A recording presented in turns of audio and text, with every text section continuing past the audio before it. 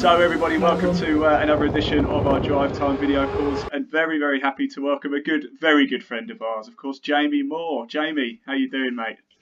Yeah, good, thank you. How are you, Ian? Not too shabby, not too shabby. I can see you parked Good, yourself good. in one of the race cars there.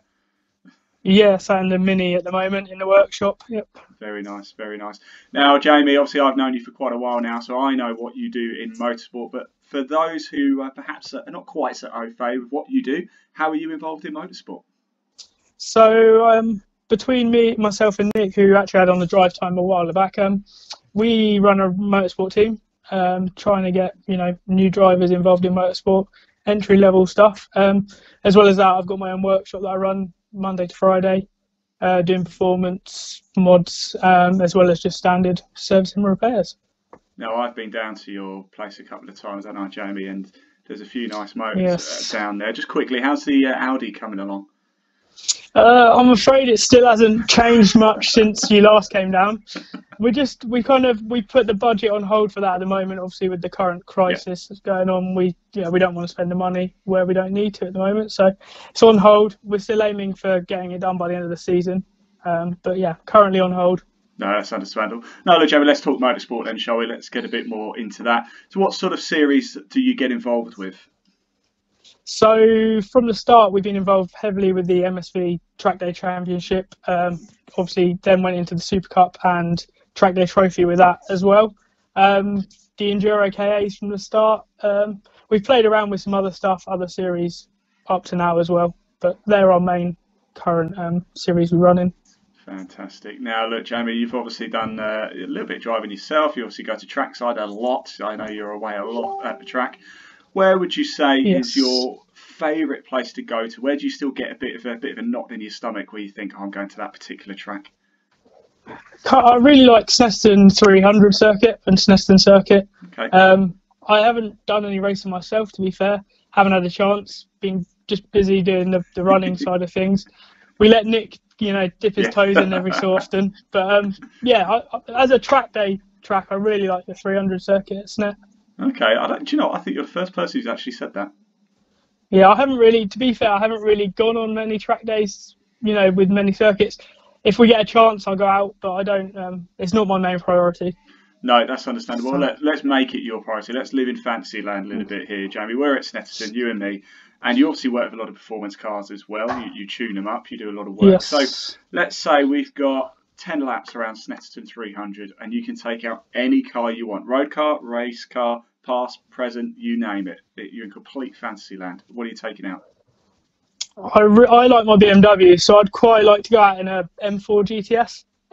One of my close friends has got one actually, and I haven't actually had a chance to drive it yet, but really like the look of them. And I think that'd be a good fun car to take around. Fantastic. Now, Jamie, obviously involved in motorsport an awful lot. A few things have probably gone wrong during the times. You probably had a few moments where you thought, oh no, I can't believe I did that, or I can't believe I said that. What's been your most embarrassing moment? I mean, from a team point of view, we've made some mistakes. We've had some dramas over a few weekends, but probably I'm not going to name the person who it was, but I think you know who it was anyway. Goes by the name of Lockie. It was the first round of the KAs last year. Oh, I know what's coming. Yeah, we'd had an eventful few days. We'd actually had to put an engine in a car overnight because it had blown up on the test day on the Friday.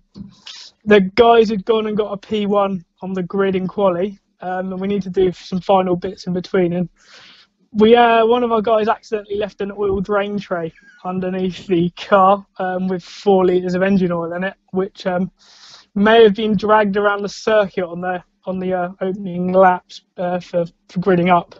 So yeah, that was quite embarrassing and not something we want to repeat again. It happens, yeah. I remember that well, Jamie. I stood at the first corner of Donington Park getting ready to film, and like, what's going on? And I heard in my ear that the marshals suddenly came out and put in sand and stuff. Yeah, that was a head in hands moment. Yeah, felt really bad about that, but yeah. Look, we were tired and worn out. I do feel bad for bringing it up again, but hey, we always like to have a little giggle. Now, look, Jamie, let's just talk a little bit about Moore's Motors. Now, obviously, you've been involved in it a long time. How did it all start? How did you get into this sort of gig, I suppose. Yeah, so I've been a mechanic since I left school. Used to be mobile, running out the back of a van around my local area, and I knew of Nick through I was good mates with his cousin, Right. and Dylan as well. They were racing at the time. Nick had a Mark III Golf, and Dylan had a Subaru Impreza. I invited along to a Silverstone track day trophy event. Nice. Just to have a little day out, something to do. Hadn't really been involved massively up to that point. And they had a bit of a drama that day with drive shafts going. Dylan managed to blow up a gearbox. So I kind of got stuck in as I do. And from there, the friendship grew and the passion for motorsport grew. And since then, we've teamed up with each other and we are where we are now. Fantastic. Now, look, if somebody is sort of thinking about getting a drive for 2020, or perhaps people might be thinking about 2021 now, you have drives available, don't you? Yes, we've always aimed at trying to get people into the motorsport with the Arrive and Drive cars, yeah. Fantastic. And what, again, just to remind everybody the series that they can race with you in? I mean, at this, we've got cars eligible for a lot of stuff, but mainly the Track Day Trophy, Track Day Championship, Super Cup, the Enduro KAs, as well as some of the other endurance stuff with the cars we've got. Super. And if somebody's interested, Jamie, finding out more, how do they get in contact with you? We've got the Facebook page /Moores Motor, or on Instagram Moores Motors, as well as the website moores-motors.co.uk. Fantastic. Now, look, finally, you asked me to not ask you this question because this stems from you. This question. Copyright infringements. I must admit to everybody, I think I might have stolen this from Jamie. So, Jamie, thank you so much. That's okay. Now, Jamie Moore, of course, if you were a biscuit, what biscuit would you be and why? I mean, I'm not too sure, but I have been told people say I'm a jammy dodger, so that's what I'm going to go with. Maybe just to play on words with my name, but yeah, I'm a jammy dodger that's guy. True. That's true. And what we will be doing, Jamie, as well, is publishing the results of the Drive Time biscuits at the end. Yep. So we will find out what is the most popular biscuit across motorsport in the UK. Now, look, Jamie, it's been a pleasure. It's always lovely to see your face. You live very local to me as well. So once we're through this, we'll definitely go for a beer. That's it. Go for a beer. Up the old 100%. Crooked Bullet. That's just up from your workshop, isn't it? So we'll have a nice pint up there. And sounds like a great idea. Stay safe, won't you? And I'll see you trackside soon. And you, see you later, Ian, and got everyone else. Bye.